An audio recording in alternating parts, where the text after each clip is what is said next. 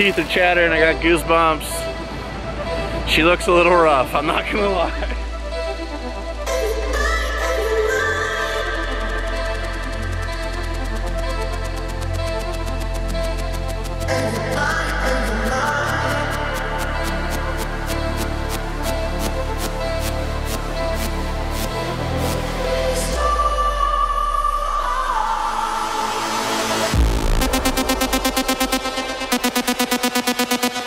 Let's go!